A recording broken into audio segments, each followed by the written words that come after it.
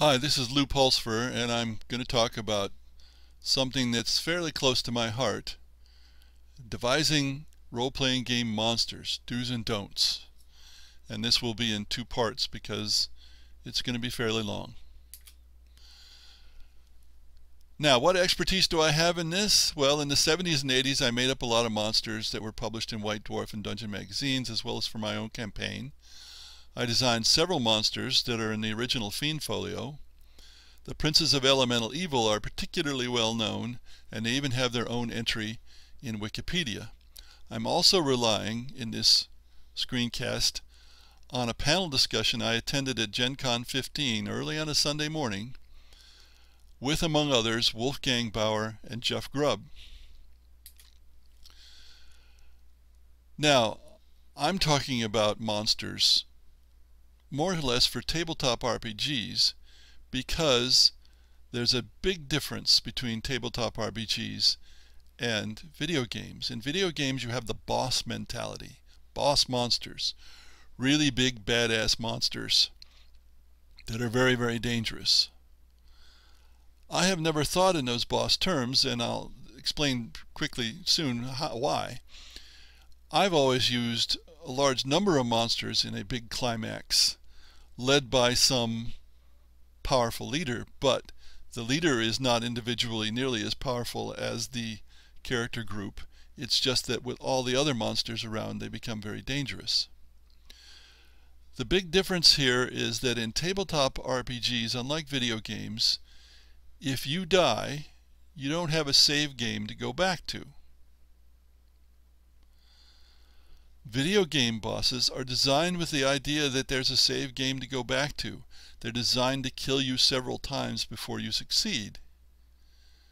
You can't play tabletop RPGs that way, even today with all the easy healing, because if you die, you're dead, more or less.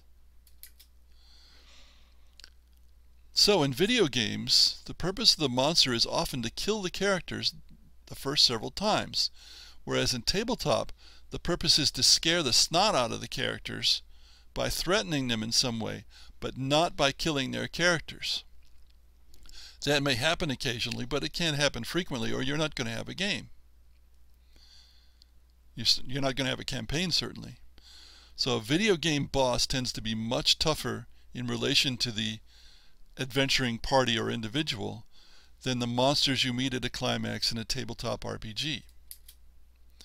This is a fundamental difference. Video gamers would be disappointed if almost every time they hit a climax they won the first time. They'd feel cheated. They'd feel it was too easy. It's a matter of expectations as much as a game functionality. Of course, there are many ways that tabletop RPGs are unlike computer RPGs, and many of that is because of the lack of save games. So when we're making up monsters, I think you should focus on the element of surprise, not on just making them super tough. Some game designers, and this includes Knizia and Miyamoto, I think, certainly Miyamoto, say that the major objective in any game is to surprise the players. So perhaps the most effective way to design RPG monsters is to surprise the players. And many of my suggestions derive from surprise. Of course, surprise by and large is only going to work once, but that's one reason why so many people keep making up new monsters to provide new surprises. So what are we going to look at? This is a long list. I'm going to go through each one individually, so I'm not going to repeat them here. A long list of possibilities, and I'm sure there's others that perhaps I haven't thought of. The unknown is the first one. Again, a major reason to make up new monsters is to surprise the players with something they don't know.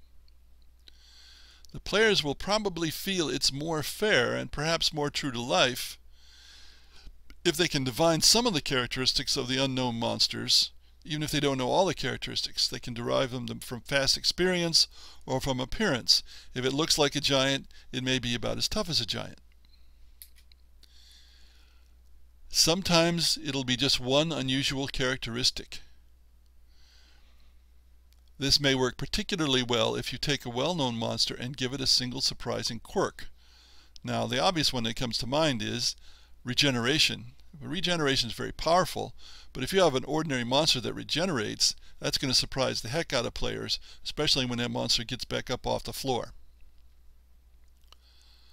But you can do that single characteristic with as a focus of an unknown monster as well. Now, some refs don't want to go to extremes such as flying orcs or regenerating orcs. On the other hand, we don't mind the flying monkeys from the Wizard of Oz, do we? I made up a group of several kinds of lightning-spitting monsters, roughly analogous to military tanks, in my mind, although the players never realized that, I think. They were big and they looked dangerous, and they were, even without the lightning.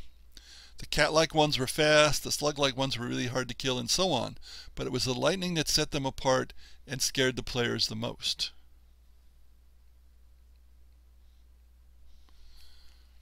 And we'll continue this in part 2.